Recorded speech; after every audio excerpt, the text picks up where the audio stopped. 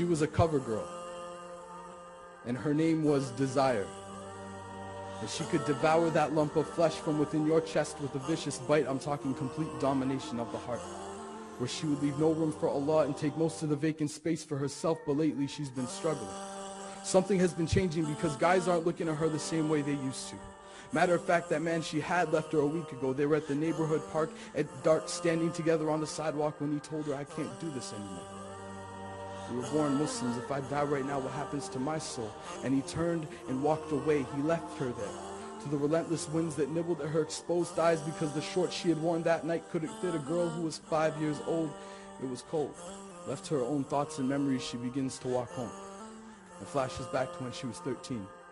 2 days after 9/11, the world came together and started dialing 911 emergency calls, calling out for help, publicly denouncing the religion, saying our ummah at large is a threat to the world, and they pointed the finger at her. Told her she doesn't belong here, that the scarf that drapes around her face is a symbol of the apocalypse, that it makes her a terrorist. She should go back to where the Arabs live. So is it to anyone's surprise that every day in grade 9, she would get a ride to school, leaving behind parents who were proud of her dedication to her faith. But upon getting to class, she'd take off the hijab and let her hair fall down her face. She didn't want to be an outcast. And this was just the beginning. Because at the age of 16, she started collecting glamour magazines. Wasn't sure who she was in regards to her identity, but it says here that maybe it's Maybelline.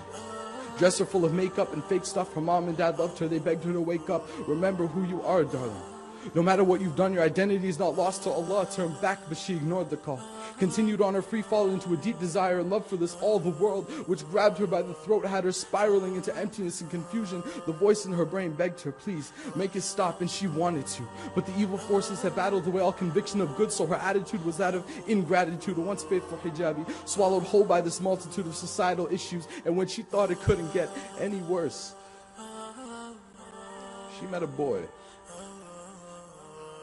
He was everything she ever wanted. He was perfect, flawless.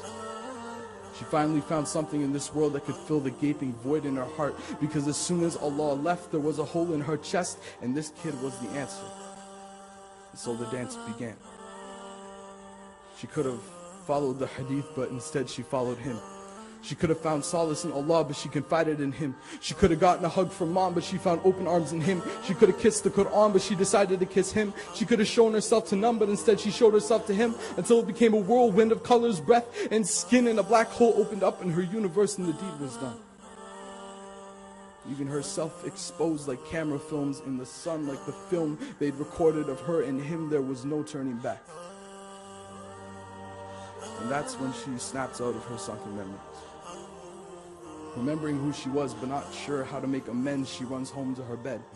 She feels so ashamed she can't help it. She feels like she needs to cover herself up out of humbleness and shame of her bad deeds, like when Adam and Eve covered themselves with leaves after eating those fruits off the forbidden tree. She pulls the blankets over her body and cries herself to sleep, whispering with the last blotch of light left in her heart, please, Allah forgive me. Please, Allah forgive me. From there, it was quite a long journey.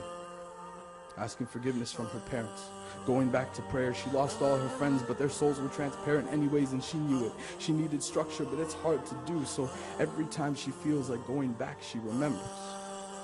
She was a cover girl. Now she's a covered girl.